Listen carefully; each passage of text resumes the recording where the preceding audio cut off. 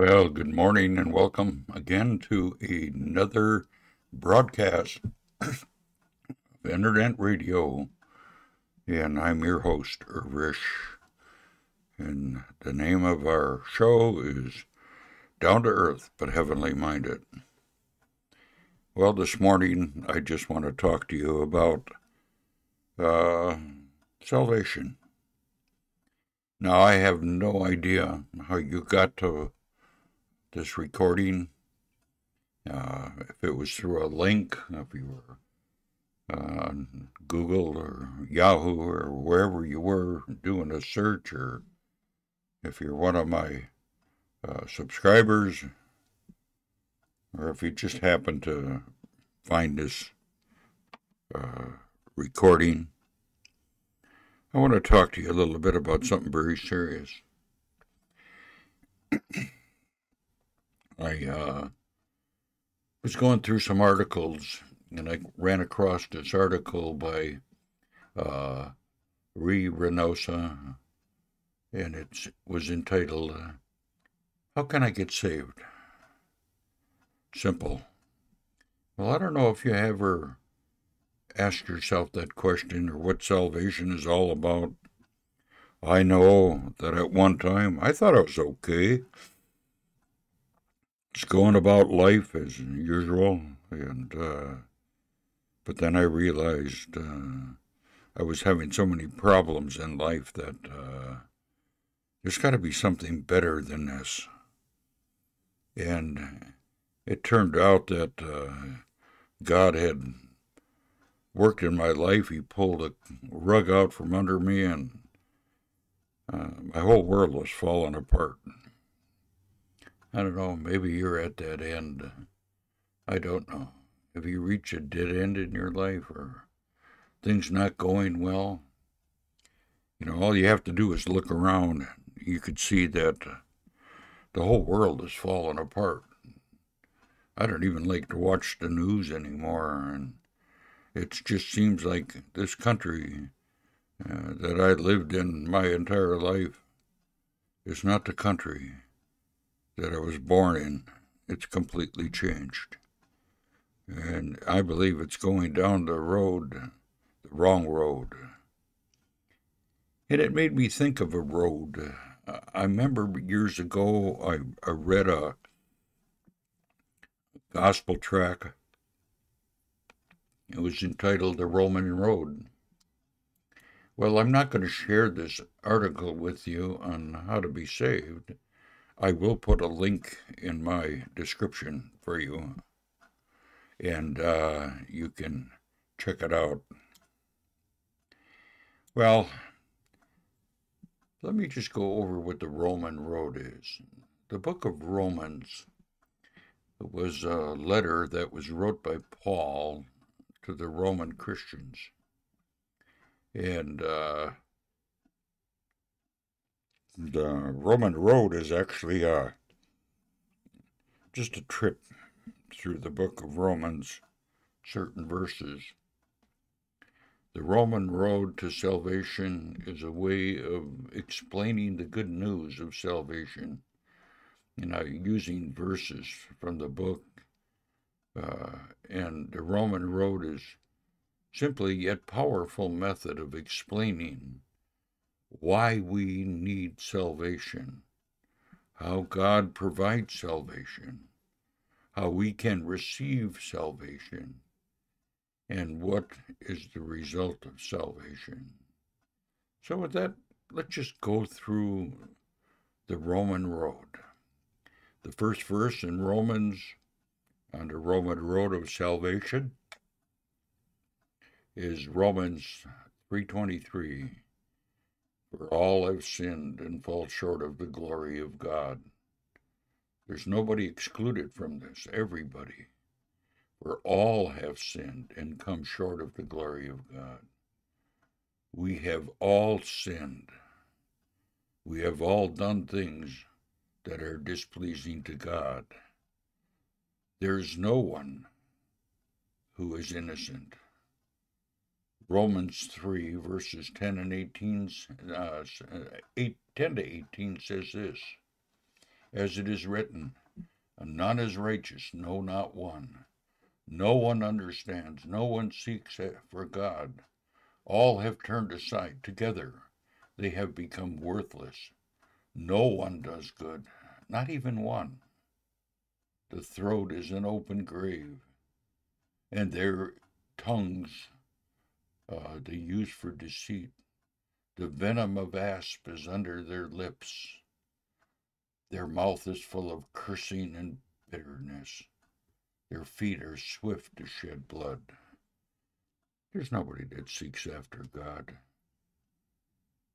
Given the detailed picture of what sin looks like in our lives, the second, scripture on the Roman road is this. Romans 6:23, the first part of the verse.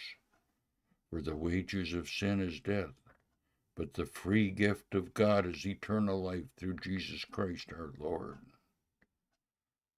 Well, we're all under the sentence of death, but the gift of God is eternal life through Jesus Christ our Lord. 5:8 of Romans reads, but God showed his love for us in that while we were still sinners, Christ died for us. God demonstrated his own love towards us.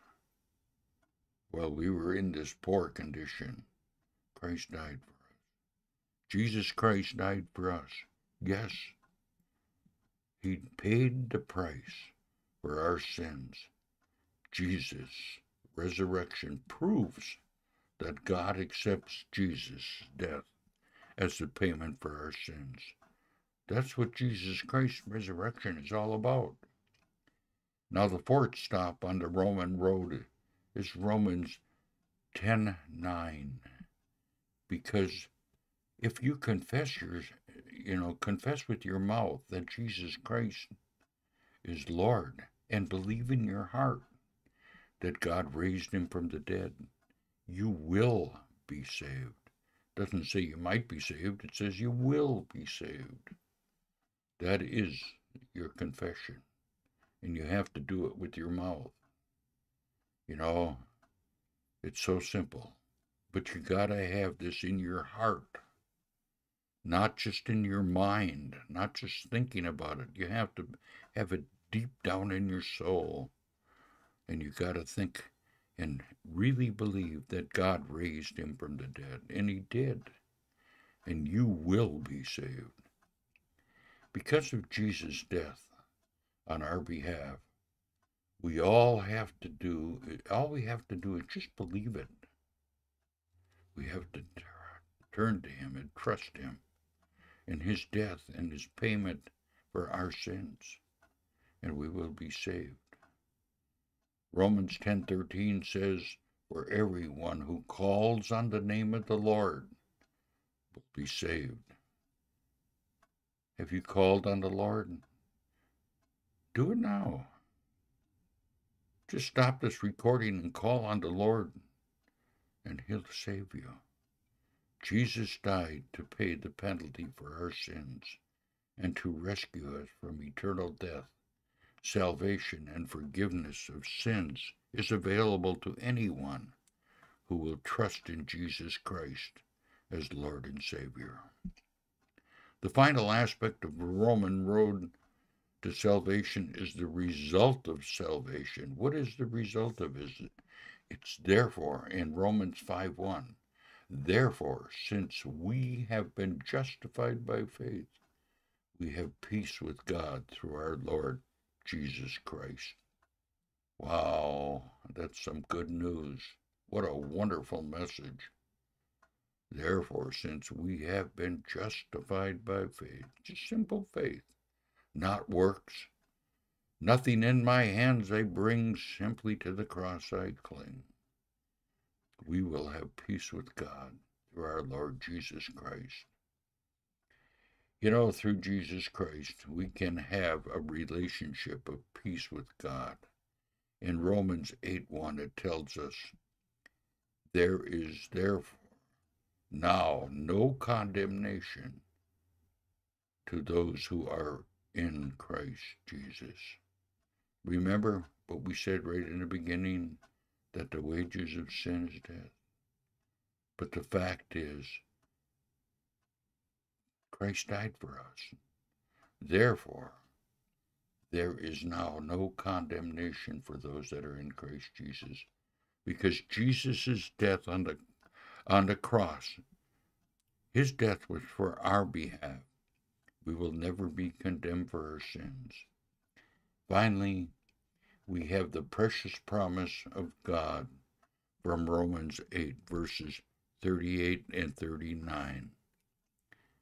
For I am sure that neither death, nor life, nor angels, nor rulers, nor things present, nor things to come, nor powers, no height, no depth, nor anything else in all creation, that covers everything, will be able to separate us from the love of God in Christ Jesus.